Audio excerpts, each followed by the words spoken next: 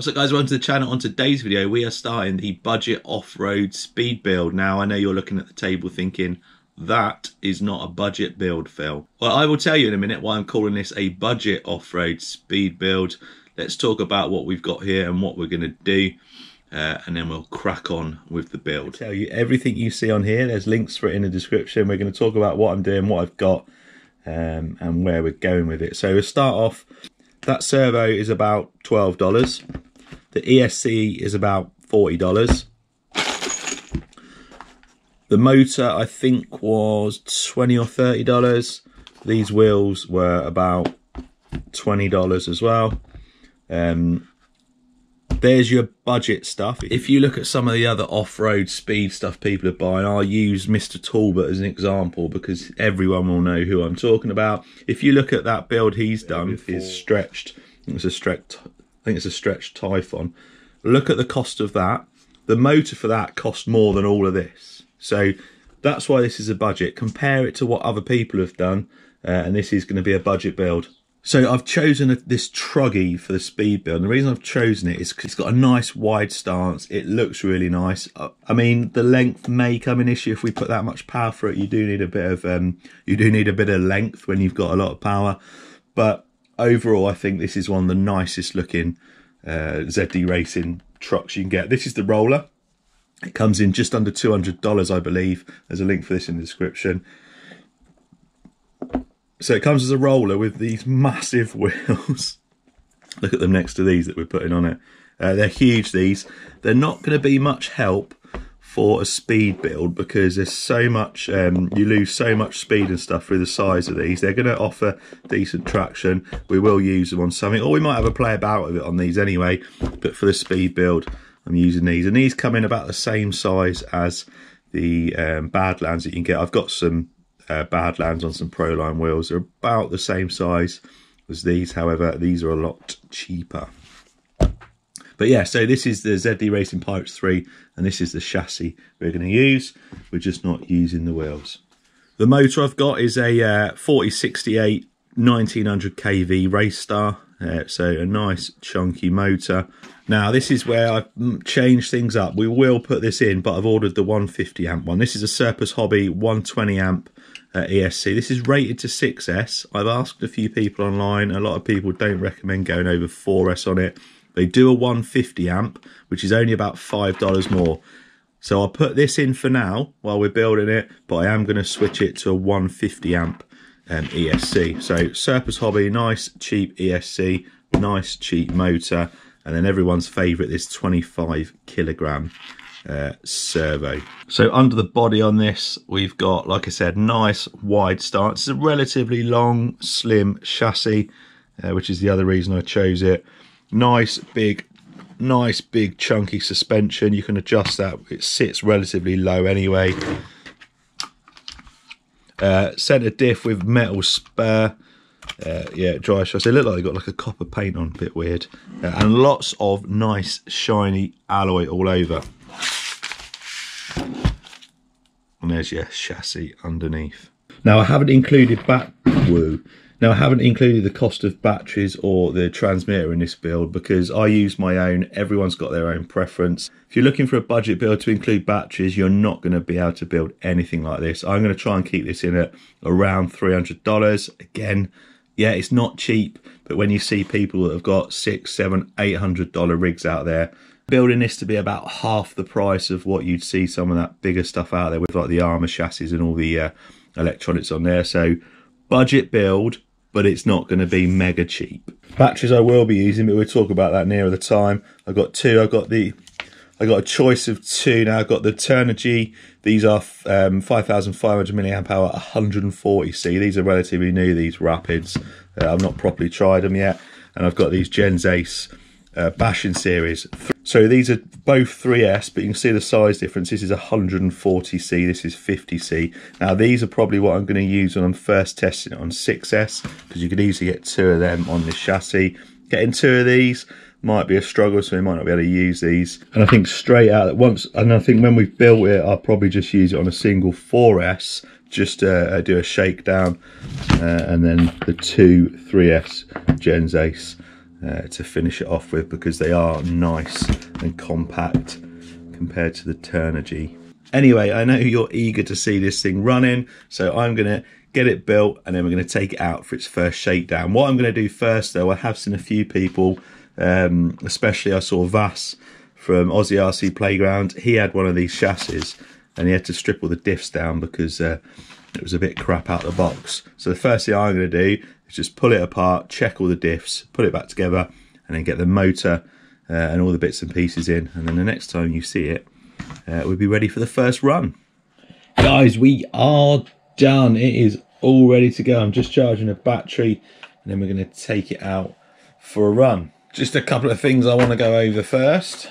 So like I've said, we are using the 120 amp ESC and I've got 150 amp on the way. So the quick shakedown is going to be on 4S rather than on 6S, although this ESC is rated to 6S. We're going to run it 4S, and because I've got no XT90s, we're using the stock Dean's connector, which is, I don't really like them. They're not very good for high current and stuff like that, so I'm going to change it up as soon as possible. I wanted to use my Gens Ace 5000 mAh Bashing series, but because they got the XT90s on, we can't use them. So I'm going to use this 4S Overlander, and it's only 30C, it's slightly less milliamp hours. And if I'm honest with you, it looks very slightly puffed. Not a lot, but I'm just not very confident with it. But we're going to use that. We're geared very low at the moment. We'll talk about that in a minute. But yeah, I'm going to have to use this for now, and then I'll get some new XT90s on the way, and then we'll start playing with the gearing and powering up. So talking about the gearing, it's got the stock 13-tooth pinion now.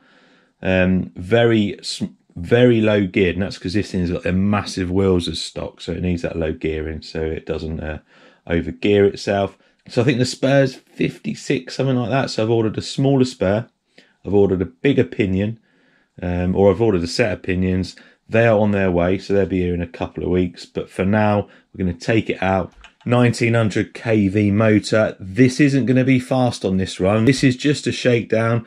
These wheels much smaller than the stock ones, which stood about this high, so it's going to be pretty slow. It's going to accelerate ridiculously fast, but I think it's a good opportunity just to make sure everything's working, make sure the diffs are fine, and it's all good.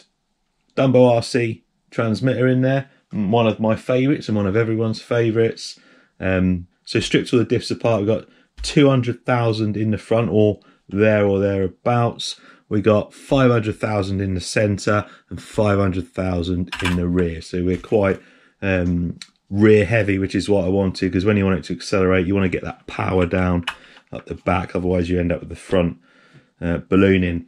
I will be changing the centre one on the next run, and I'll show you what I'm going to stick in there. I've got a new secret formula, and I will show you that on the next video. Anyway, going to get the battery charged, we're going to throw it in, take it out the front. I will take the speed meter. It's going to probably only do about 30 miles an hour, if that, but it's going to be fun, and we're going to rip up some of the turf and just have a bit of a blast. Right, let's give this thing a blast. Satellite's already there, so we're going to, oh, I'd already started. I'm going to start GPS going. I'm not expecting much from this with the gearing and the wheels, like I've said, but it's certainly got some nice handling.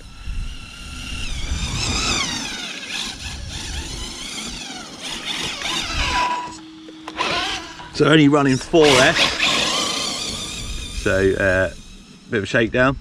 I reckon 25-30 mile an hour.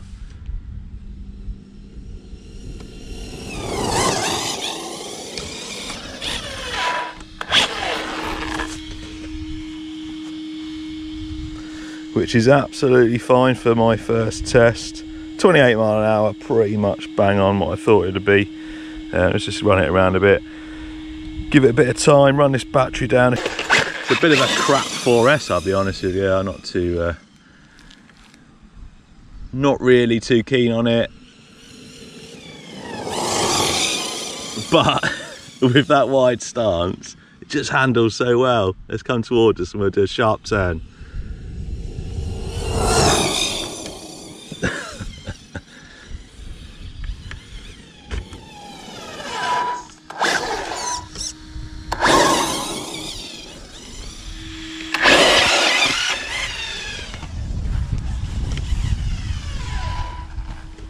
No, we are not going to the skate park. No, no, no.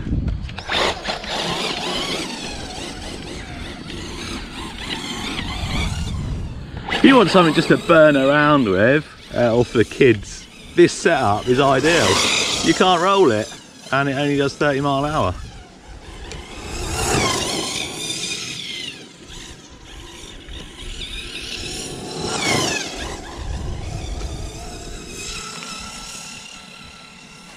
Check out this range on the DumbRC, shall we? This is where it goes straight into a tree. Decent range, we are way over there.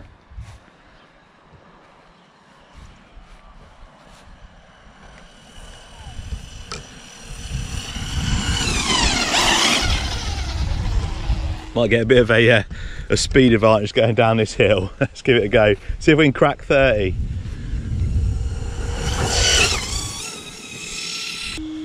It'd help if I started the GPS. Let's try again. I'm gonna go down the hill. We want 2 mile an hour extra out of it.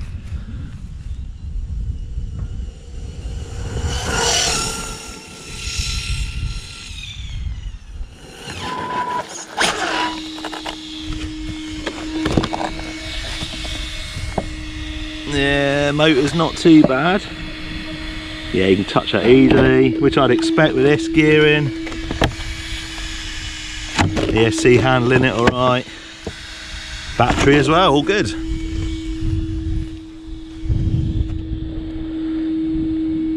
Yeah, 30 mile an hour. I don't know how some guys I've seen with this get it all up on big, get it up big on the screen. I don't know how to do that, but 30 mile an hour, we cracked it. Right, I'm going to run this battery down, and then we'll give it a check afterwards. But everything so far seems fine, and like I've said a few times, I am really impressed with the handling.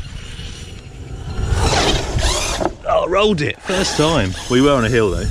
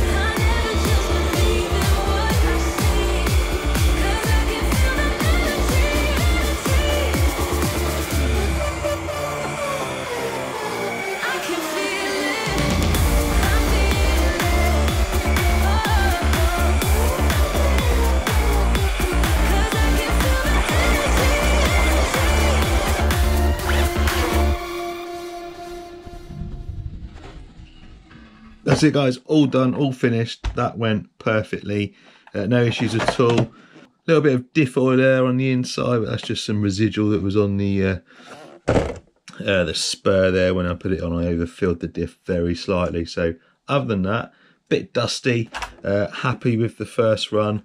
We'll get that new pinion, new spur and the replacement ESC come in. We'll whack a 6S in it and then let's see what this thing's got in it. But I think for a first run, I think we'll call that a success. Cheers for watching. Look out for part 2. I will see you next time.